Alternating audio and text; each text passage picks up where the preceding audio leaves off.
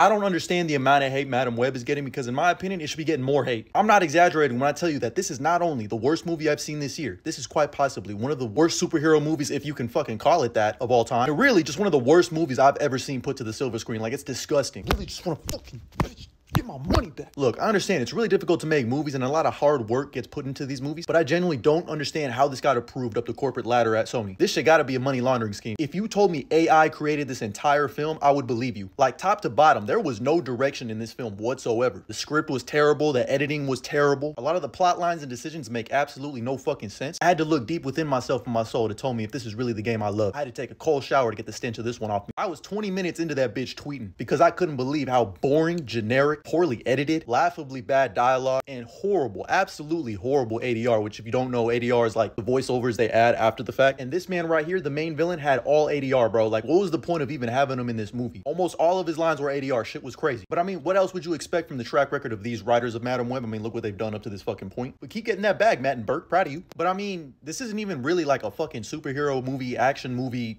Spider-Man movie at all. This picture of Elijah Wood doing whatever the fuck this is a better Spider-Man movie. Yeah, this man's costume, never explained. Never wore that shit in the comics either. He just got a Toys R Us fucking mask on and said, fuck it. I'm bad for the sake of being bad. A quick little spoiler warning, if you care about being spoiled about Madam fucking Web. They kept doing teases for Uncle Ben and Peter Parker, who was unborn yet, and it was just the most shameful fucking like insulting to the audience. Like the biggest, this is Peter Parker being born, and I shit you not, a literal line from this script. Ben gets to be an uncle now. All of the fun, none of the responsibility. I mean, give him up. Now, there are some decent saving grace for this movie. Like, it's actually kind of funny, like unintentionally funny. Like, you'll find yourself laughing a lot, maybe with this movie, but mostly at this movie. And Dakota Johnson, she's actually hella funny, like low-key. And she's been trying to tell us like this entire press tour that this movie is ass. Isabella Merced, Sydney Sweeney, and Celeste O'Connor try to do the best with what they're given, but I mean, it's bleak, man. Like, they're not even really fucking characters. They're just there. I mean, you should really watch this movie to just see how bad it is to believe it. Specifically, you should watch it in IMAX because that's the only format you should be watching Sydney Sweeney in. I wish Madam Web could have told me the future of not buying these fucking tickets. I took them for the damn team. Y'all better give me a goddamn salute down in the comments and follow. Not even their shameless, horny-ass marketing campaign could save this movie. I know